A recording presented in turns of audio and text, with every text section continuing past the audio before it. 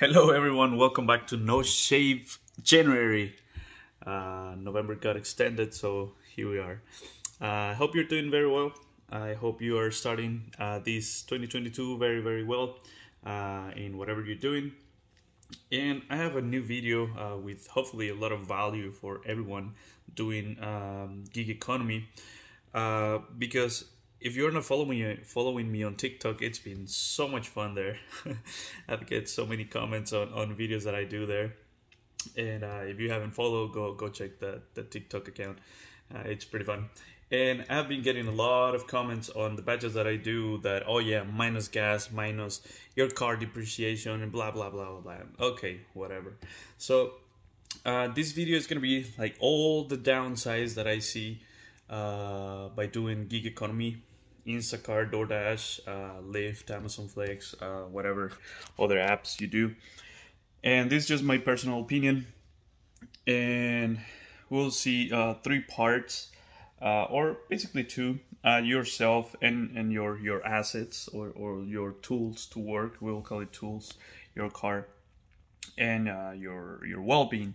So yeah, before we start, give this video a like and share with everyone. If you appreciate my content, also subscribe if you haven't yet, because I think like 80% of you watching haven't subscribed. So that's a way to say thank you for for all the content and all the videos that I do. So yeah, let's get started. First, I got your mental, which is probably something that we don't really talk about, but since I've been working with psychologists for the past about 10 months, I would know, yeah, maybe April 2021.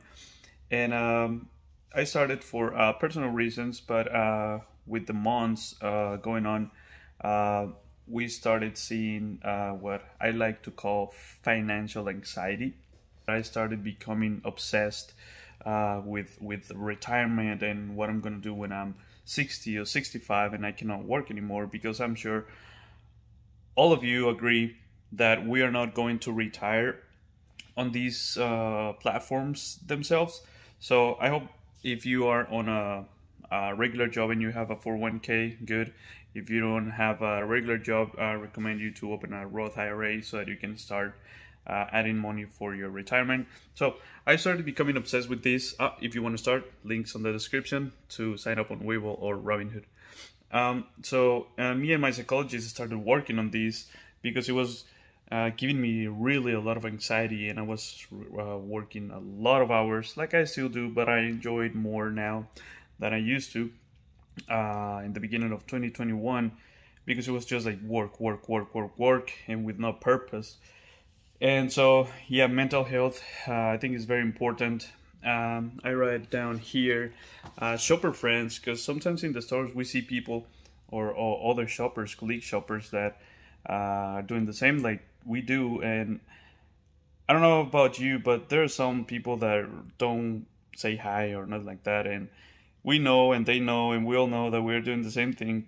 But I found a way to start talking to them and then just becoming some sort of friends, even though we don't like go out and eat or whatever. I did with some of the shoppers that I met in Atlanta. Actually, Orain, one of my best friends right now, he was a subscriber, and we started doing this, and now he's my bro. So I recommend you for your mental health, I believe, to start talking to people, make shopper friends, share tips in your area, get to know more people. Even though until some point we are all competence or we are our own competition, I believe it's very important to be in peace with everyone and cheer everyone. And whenever they get a better batch than me, I'm like, yeah, go get it, and you know, all that. Or some jokes like, hey, leave some for me, please, and you know, all that. I like to make people smile. Yeah, even on Lyft. So yeah, that's one thing, and that's one of the reasons also I opened a chat for Instacart shoppers. It didn't really work the way that I thought, but it's still up. If you want to join, you go to my Patreon. You just need to have a Discord account and link that on my Patreon, and that will be automatically set up and send you to the Discord chat for Instacart shoppers. So that for mental health, make shopper friends, Join Discord if you want to chat with me and all the shoppers around the US. And retirement, I think that's very important. That is at least is being giving me peace of mind on this sort of called financial anxiety that I started having, or anxiety because of the finances. Thinking of the future, that's an anxiety, worrying too much about the future, and depression, worrying too much about the past. But I'm not a psychologist, I'm not an expert, so if you are struggling with something like this, I encourage you to reach professional help. Also, physical health. I don't know about you, but when I'm sitting a lot of time on the car, at least my legs start feeling weak, some sort of pain. And I haven't really been working out a lot until lately. I think I started when I came back from vacation from Hawaii in December. So what I do in the morning when I wake up is just some squats and push-ups, and then work on my abs. I also go to the gym sometimes when I come back from work, if I come back early, to make more specific routines on the gym. So that's one thing. And also be careful of what you eat. I've noticed, at least on myself, when I eat a lot of fast food or greasy food, all these pimples start popping. So yeah. And also, I believe, and a lot of you are older than me, you'll give me the reason that with the older we get, the least that we can process these things, and it gets kind of more expensive to our body to really accept these kind of food. So yeah, that's my recommendation. Do some workout exercise. I did some squats. That's been really helping me to not feel uncomfortable when I'm sitting a lot of time on the car, since I also do Lyft and not only Instacart. So that's two. And then your car, because this was the funniest thing on TikTok. A lot of people, I don't know if they're just complaining or they're trying to make me look like I'm an idiot, or they don't really know how this works. So yeah, they were all like, oh yeah, your car. Yeah, thank you for worrying about my car. I think I'm doing well. My car is doing very well, thank you. I take care of it very, very well. So I wanted to break down the expenses that I have, so that you can be more aware or more conscious about all the expenses. And I'm gonna break this. I did also break this in a previous video. I think it was like 4 months ago. I'm gonna link it somewhere here or here. I don't know where, but somewhere there. But just to make it easy, I'm not gonna consider gas expense on this, because I'm gonna consider only the basic maintenance. Oil change, air filters, and fluids like the windshield wipers, fluid, washer, whatever, brakes, and tires. Those are the 4 basic things that I'm always watching and checking and measuring on my car. And you have to change all these after some amount of miles. And I want you to take a piece of paper and a pencil or pen and write down all these, like I did on here already. I did the math for you, well, at least for me. But I want you to do this so that you can see your numbers and see how much you are actually spending, not only on gas every day, but I'm going to give you the breakdown of how much it costs you per mile to drive your car on maintenance, on basic maintenance. Okay, so let's go to that. Please, for my car oil change, I round up to $100. I know it's a lot of money. I actually pay like 70 something, or yeah, like 70, but I round up to 100 because I do tire rotation. This is very, very important for your car. Put the tires from the rear side on the front side and the front to the rear side, so they wear out evenly. So when I do that, it's close to $100 bucks, and that's every 5,000 miles. So you have 100 divided by 5,000 miles.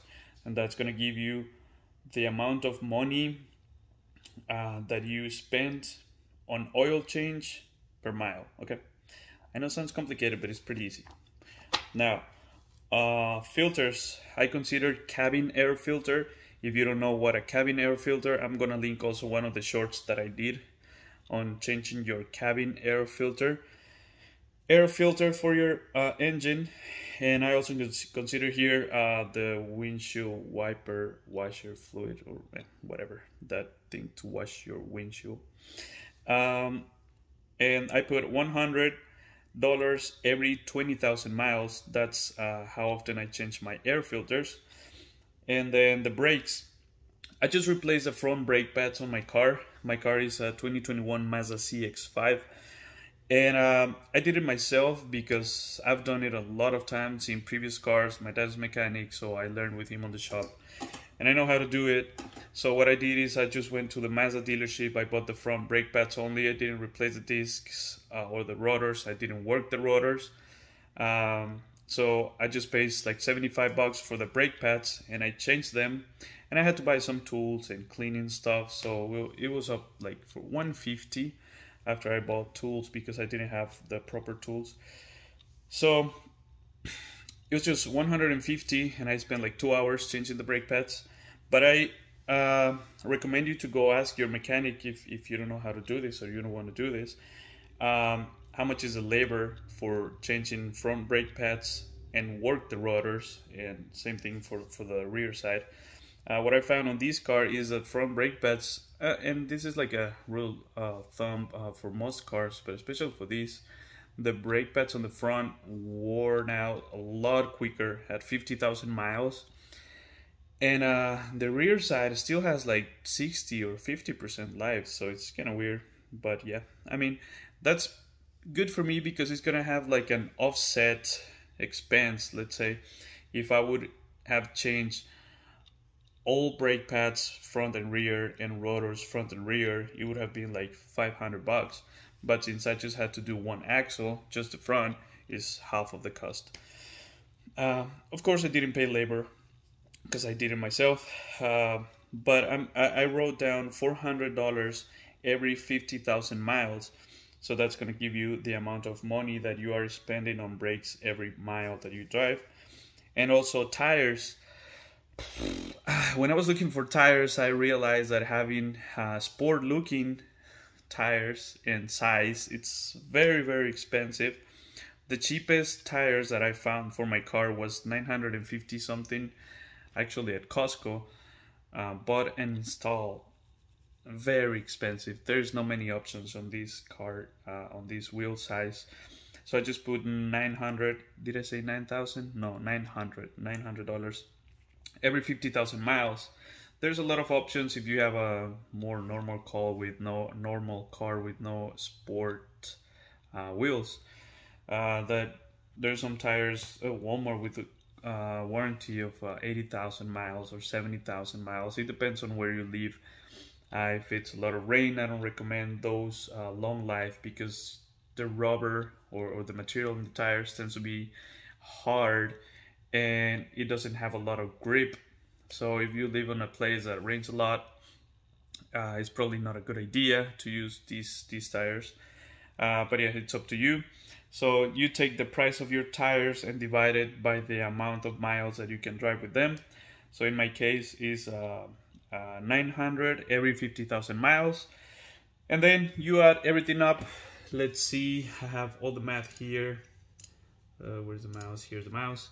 Okay, so I have 2 cents for oil change, 0.005 for filters, 0.008 for brakes, and $0.18 or 18 cents for tires. So that gives me a total of 5 cents per mile in maintenance. So every mile that I drive costs me 5 cents. And it's very important that you keep in mind this number because that's gonna give you, or you can start putting this money on the side for when the maintenance comes. So let's say one day you drive 100 miles, you have to save $5. If you drove 200 miles, you have to save $10 for maintenance, and that's gonna be adding up. It's like a little piggy bank saving for your own car. I really recommend you to get the best maintenance for your car because it's your tool to work. If your car is in good shape and you keep it up with maintenance and you pay the good maintenance, one is going to be tax deductible. I mean, ask your CPA, no tax advice. I'm not a tax expert. But you can do that, and then you are sure that your car is going to last maybe a little bit longer, and then you won't have to spend extra money on more expensive maintenance because you didn't take care of your car well when you could. So yeah, there you have it. Best maintenance, by the best oil, by the best filters, by the best brakes, the best tires if you can. Work on that, not the most expensive of course, but yeah, be sure that if you take care of your car is gonna take care of you. And yeah, so quick recap. Your car, keep track of your expenses, not only for your taxes but also so that you are not surprised when you have to change brakes, when you have to change tires. I have these little measure tools for the tires and for the brakes, and I have a air pressure gauge also on my car so I can keep checking tire pressure and all that. So that's your car. Physical health, I mean, I'm not gonna tell you what to eat, but I'm sure that we all agree that we have to eat healthier, especially us that we spend so much time outside.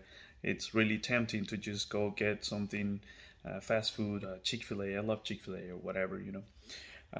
Check that, and also be mindful or watch your mental health, because that's very, very important. Even if you're having a good day or you're making a lot of money like I was doing when I started 2021, I was not feeling well, and that was one of the reasons. So I started working with my psychologist, and you know, everything. Actually, this channel was born in one of the therapy sessions, whatever you call it. Yeah, we've been working on goals and all that stuff. So this channel recommends to go to therapy if you believe that it fits for you. So yeah, that's all. I hope you like this video. I hope you subscribe. I hope I added value to what you do, and I hope you learned something. I hope you share it, and I hope you like it. Hit the thumbs up. That helps me a lot, and also subscribe again. And yeah, bye.